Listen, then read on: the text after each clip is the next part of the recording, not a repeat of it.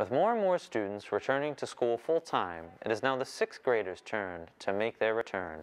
Holbrook 6th graders will be the first group of students on the high school side of the building to return full-time starting the 12th of April, followed by the 7th and 8th graders on the 26th. With all of these students coming back, what are their thoughts and feelings about a 5-day week? And how does this affect the school as a whole?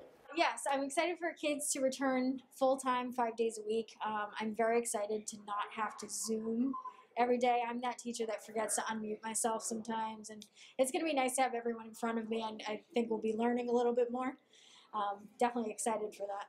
Yeah, I'm happy because it's going to be like way better, and I can like learn a lot easier instead of like going back and forth. It's kind of hard to like retain the knowledge when you're sitting on like your bed or your desk, like not doing anything.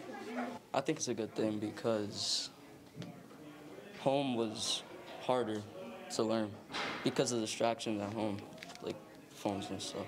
As for the students who are fully remote, they will remain remote through the end of the school year until the school receives further information on dates and details regarding the high school students from the Commissioner of Education.